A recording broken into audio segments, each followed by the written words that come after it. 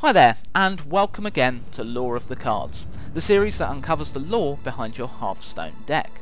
Today we are returning to the halls of Naxxramas. Last time we were scuttling through the Arachnid Quarter, and this time we'll be wading our way through the filth of the Plague Quarter, finding out more about the challenges you'll face. If you want a quick summary of all wings, I've linked a Blizzard article in the description below.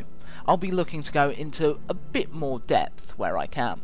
Before the Lich King, ruler of the undead, launched his invasion on the kingdom of Lordaeron, he sent out a telepathic summon to strong and gifted individuals that may wish to join his forces. While the Lich King did look to plunge the world of Azeroth into a decaying wasteland, those that joined him would be given a very enticing reward: power. One of those summoned would become the Lich King's most devoted servant, Naxxramas' final boss, Kel'Thuzad. But it was not only he that heard the summons of the Lich King. Noth the Plaguebringer, presumably a title gifted to him after joining the Lich King, also heeded the call.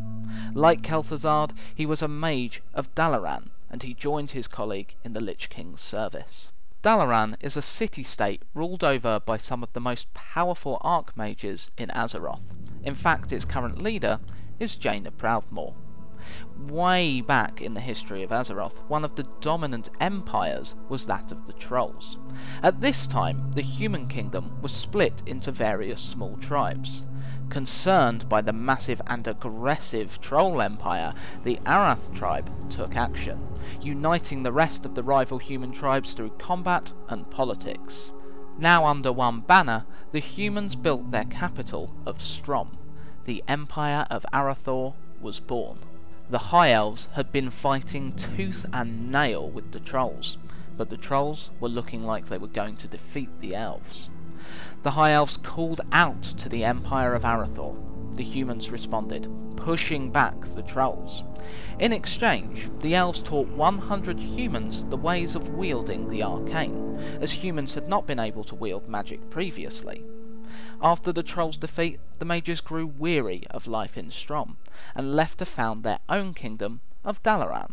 This way they could study and practice their newfound skills as much as they pleased. Later, Dalaran would become a hub for all mages of all races to practice their techniques, after previously being an alliance-only city. That was until Jaina became leader, and the volatile politics between Alliance and Horde saw the city fall on the side of Alliance once again. Through study, the mages became extremely powerful. Some, like Noth, enjoyed this dose of power and craved more. This is what made it so easy for Noth to side with the Lich King, abandoning all he once held dear in the pursuit of this power. Noth soon proved himself as a great ally to the Lich King.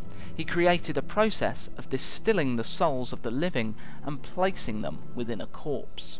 This means that most skeletons in the Lich King's army are likely due to Noth's research. In the halls of Naxxramas, Noth seeks to further perfect his technique. This is why in Hearthstone, Noth is able to bring his defeated minions back as skeletons. Rise, my soldiers! Rise and fight once more! Despite craving power, Noth had not lost his humanity. Over the course of the Third War between the Scourge and Lordaeron, Noth became painfully aware that the Scourge had taken many an innocent life to feed the unrelenting war machine. As a result, Noth began to second-guess his decision to leave Dalaran with Kel'Thuzad to aid the Lich King. Kel'Thuzad soon put an end to Noth's compassion, freezing the mage's still beating heart within his chest. The now unfeeling Noth, more dead than living, serves the Lich King without question, using his powerful necromantic skills and understanding of curses to further his master's goals. When the power of Naxxramas was first defeated, Noth, like many of his colleagues, did not perish. He would later be found helping new Death Knights understand the use of plague cauldrons in a siege against New Avalon, a city held by the Scarlet Crusade. The Crusade were a group of extremists that would stop at nothing to obliterate all undead. Now, Death Knight, a brief lesson in plague cauldrons. The gas that the cauldron emits is deadly to the living, but empowers the scourge. As with all scourge creations, it feeds off death and grows stronger the longer it feeds. Despite being able to create plague cauldrons, this tool of the scourge was not thought of by Noth. They were first devised by a fellow necromancer and plague quarter denizen, Hygen the Unclean. It is Hygen who is at the very centre of the Curse of Naxxramas artwork. Hygen's cauldrons were utterly devastating tools. Not only did they corrupt humans, turning them into willing slaves of the Lich King, the cauldrons also corrupted all that surrounded them, the very land itself, plant life and wildlife. This corrupted land became known as the Plague Lands, and the soldiers of the Scourge thrived in these dead areas. Within his chamber in Naxxramas, Hygen has rigged the room with his now infamous trap. In World of Warcraft, players would have to dance round his room as deadly slime erupted from the floor of Hygen's chamber. To touch this ichor would mean certain death. This is presented in Hearthstone through Hygen's hero power, the player having to watch which card they put on the far left or risk losing a key minion. Like in WoW, his fight is all about positioning. Noth and Hygen are clearly not friends. If Death Knights inquired as to where Hygen was during the siege on New Avalon, Noth didn't have a pleasant thing to say about his fellow necromancer, either mocking Hygen's use of traps. Hygen is probably performing maintenance on his slime and crap-filled dance studio. Or being enraged by the very mention of his name. How dare you! Get out of my sight!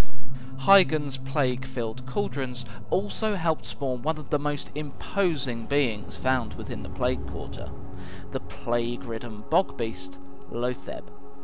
Bog beasts are large plant creatures, often found in temperate marshes. Unlike most sentient beings in Azeroth, they reproduce using seeds. The beasts may in fact be a form of combined elemental, as they show elements of earth and water. Being infused with the plague has given Loatheb great power, being able to stop the use of magic used for healing purposes in his presence. In Hearthstone, this is presented in his card design, but unlike in WoW, Loatheb makes it difficult to use all spells when he is brought into play. Loatheb's hero ability also makes the priest's hero power next to useless when being used on the hero. During the fight in World of Warcraft, Loatheb creates spores that attack the raid. Luckily, when killed, the haze left behind by the spore empowers the adventurer to do more damage. Is this a mechanic we'll see in Hearthstone? Would certainly help for the heroic mode to get through Loatheb's massive 99 HP pool. Another day, another wing. I really hope you have enjoyed this further look into the history of Naxxramas and its inhabitants. If you want to help out the channel, like, subscribe and share this video around. If there's anything that you're still left wondering about, just ask me in the comments below. Next time, the military quarter will get the Lore of the Cards treatment. Thank you so much for watching, and good luck with the Plague Quarter.